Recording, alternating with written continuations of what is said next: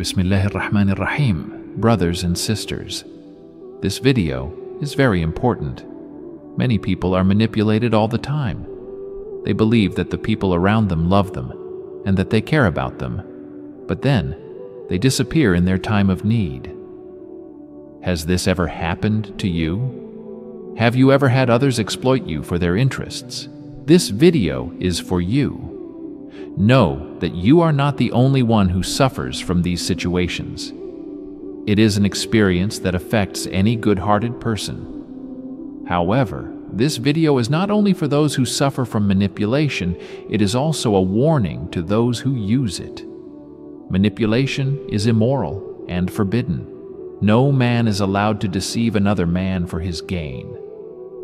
To clarify the matter, we will discuss 12 Islamic lessons to avoid manipulation. Follow the video to the end.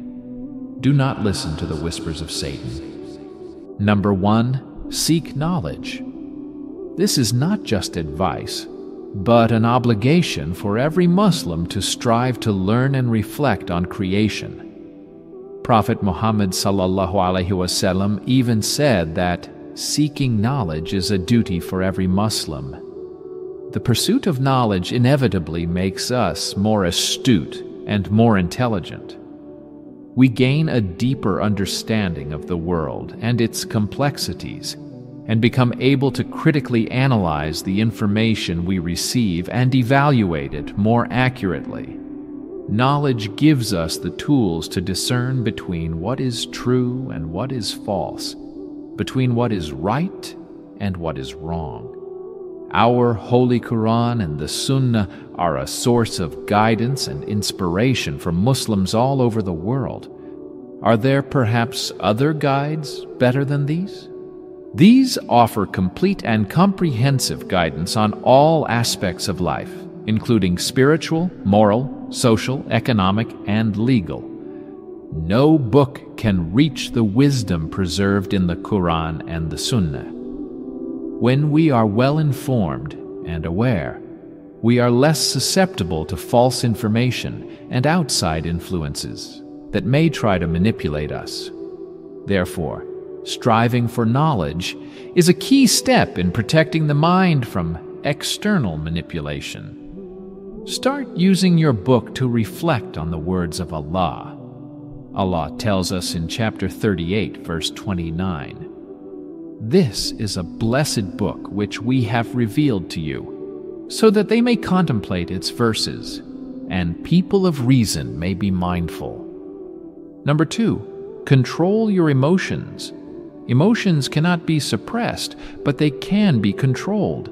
Muslims need to learn to manage emotions wisely and consciously, without allowing them to dominate our decisions negatively.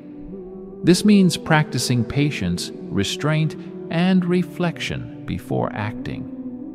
Proper control of emotions prevents us from protecting ourselves from external manipulation and allows us to maintain mental clarity in any situation. A practical example of how emotion control can protect us from manipulation is in a situation where someone is trying to provoke an emotional reaction in us to achieve a desired outcome. Imagine that you are involved in an argument and a person tries to provoke you to arouse anger and make you act impulsively.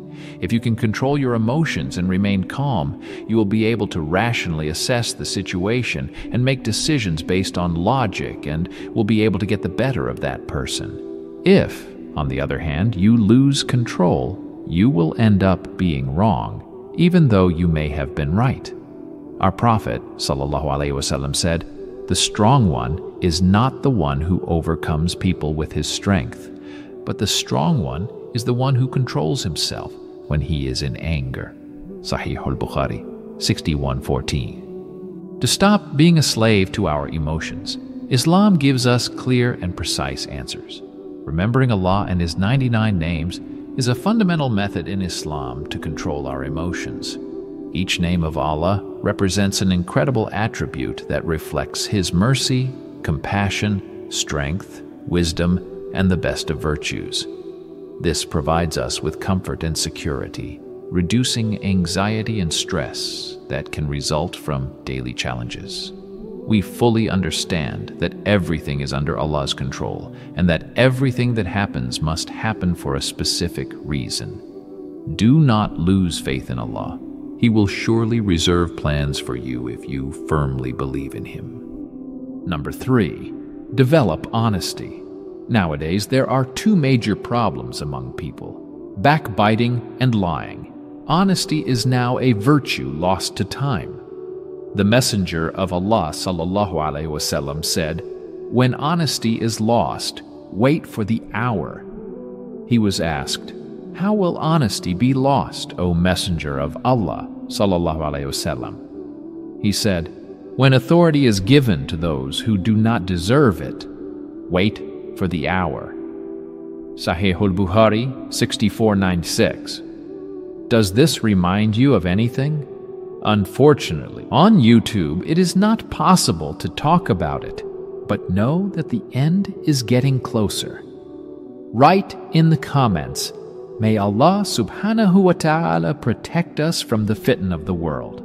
It is essential to cultivate honesty in all our actions and relationships so that we can live in harmony with ourselves and others. Our beloved Prophet, sallallahu alaihi wasallam, when his enemies accused him of the worst things, they could only say that he was a magician, because before the revelation he had always been the most honest person of all. His nickname was As-Siddiq, the truthful one. Being honest in communications and relationships means providing accurate and complete information without hiding anything.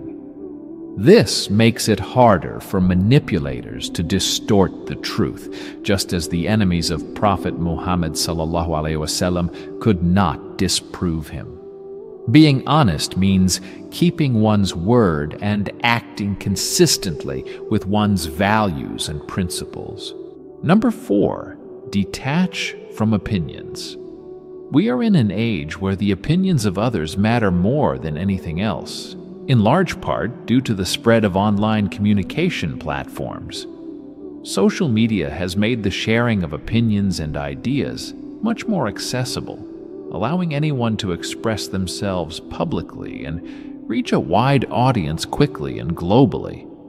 This has created an environment in which the opinions of others are constantly present and influential, affecting our perceptions and decisions in ways that can be both positive and negative.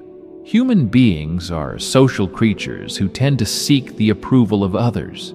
For us Muslims, however, the opinion of others matters little. Make no mistake, many of you confuse advice with opinion. People who end up saying things like, "You cannot tell me I am wrong, only Allah can judge me." Many Muslims today use statements to escape advice. Astaghfirullah. People have embraced the idea of saying only Allah can judge me to get away with whatever they want. Yes, it is true, only Allah can judge you in the last resort. But if we are doing wrong, is it not better to listen to the advice of our brother or sister who wants to help us? So be careful to recognize advice from criticism and opinion. By detaching ourselves from the opinions of others, we become less susceptible to manipulation by those who seek to influence our actions through judgment.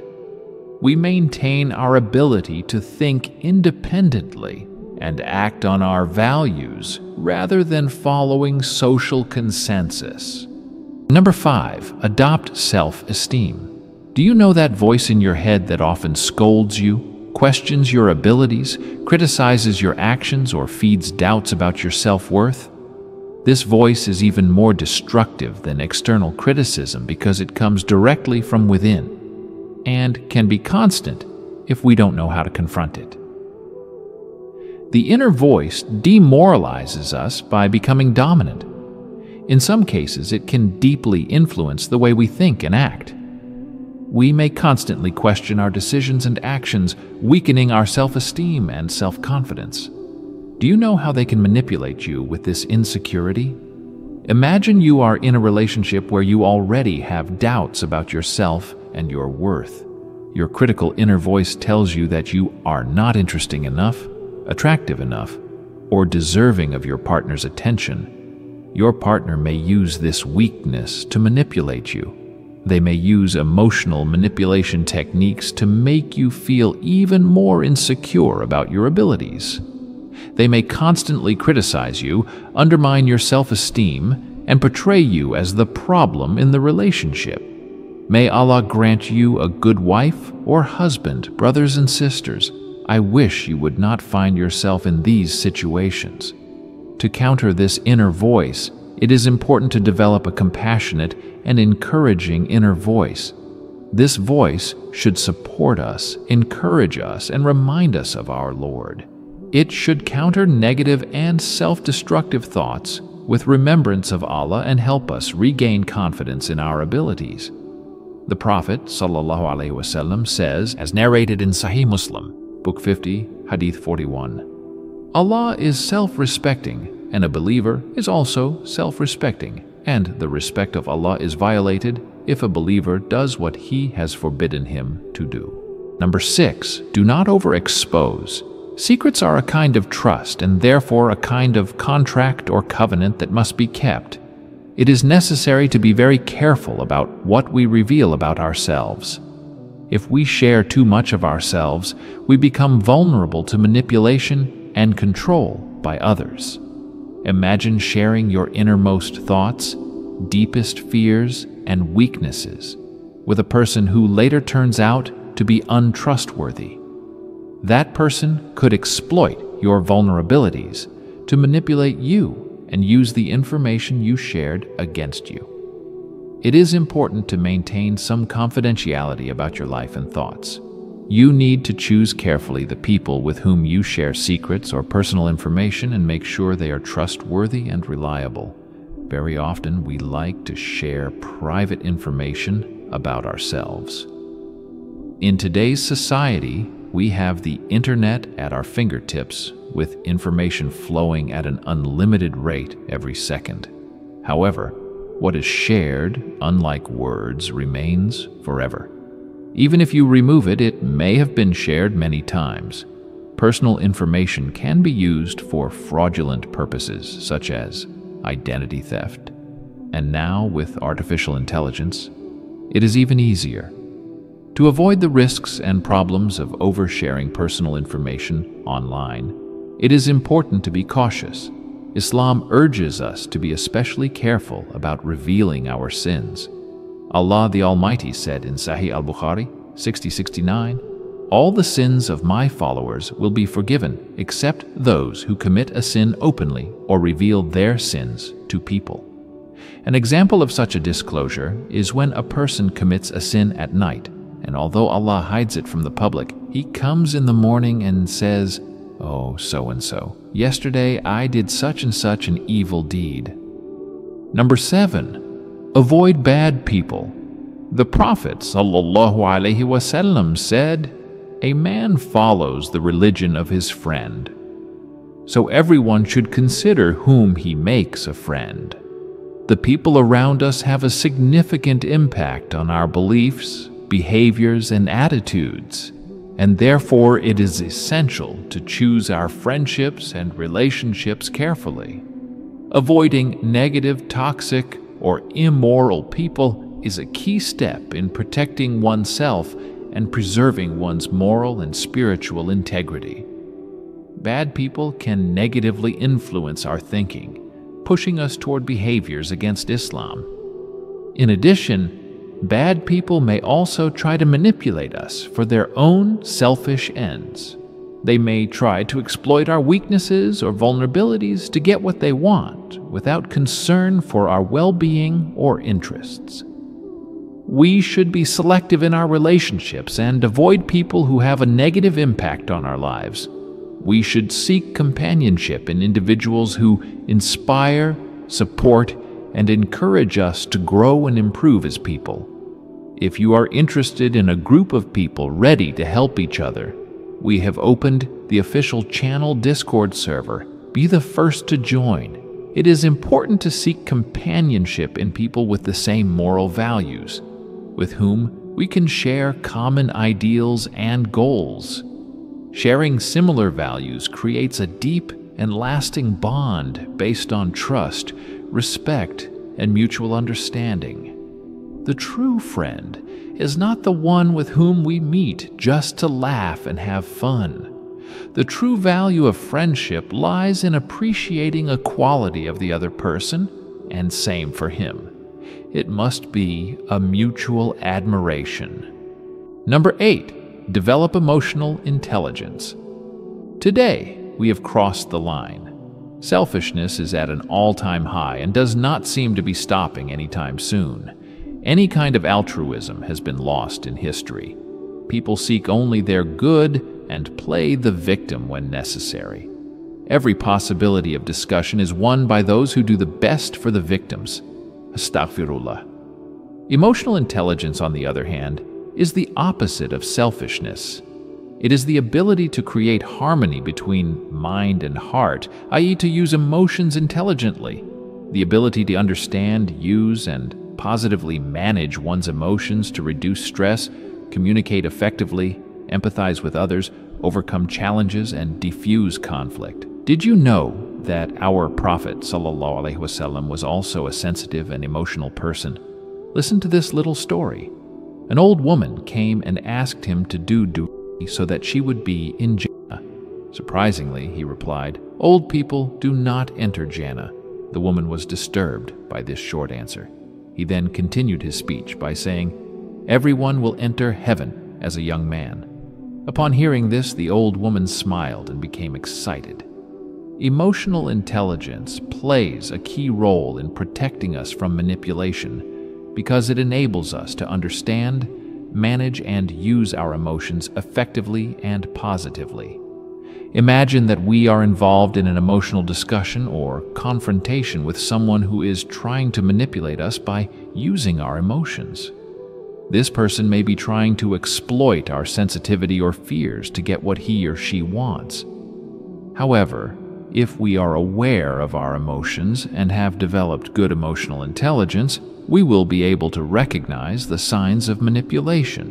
For example, we might notice that the person is trying to exploit our sensitivity for personal gain.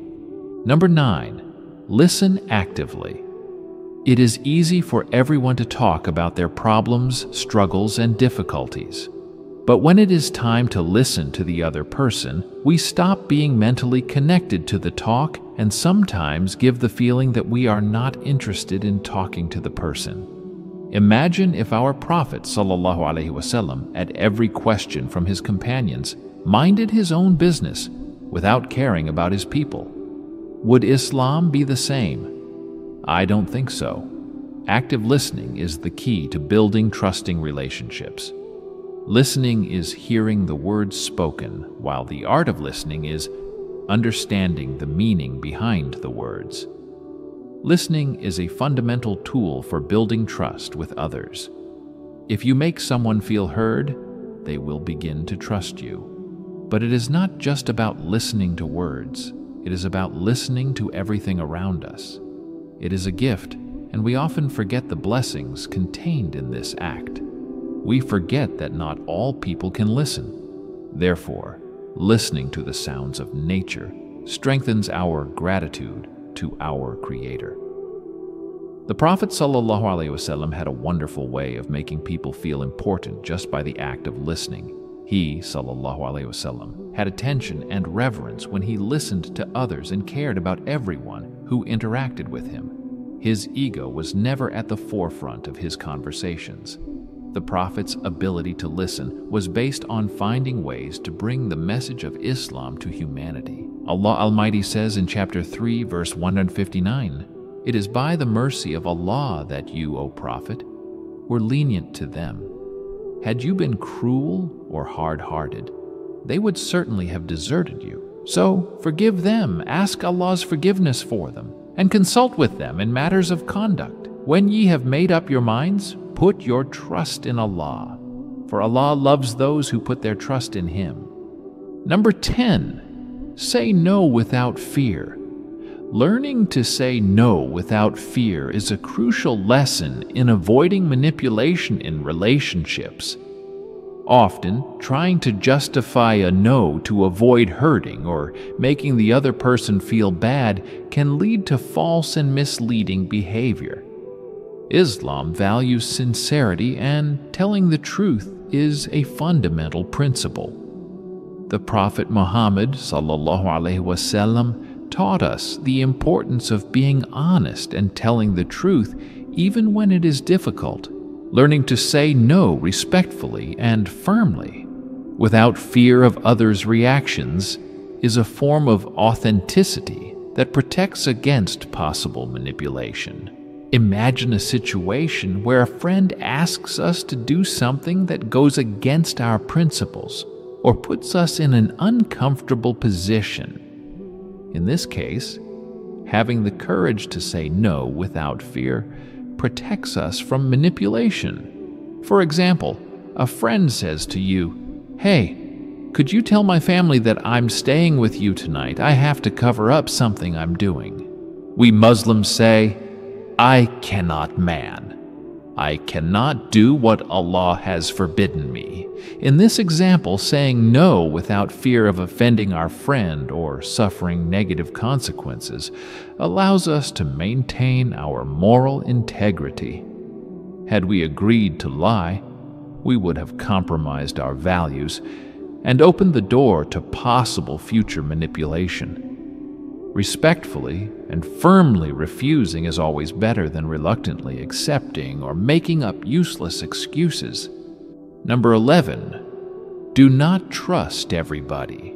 You are all educated men and women to choose what feels right and what feels wrong.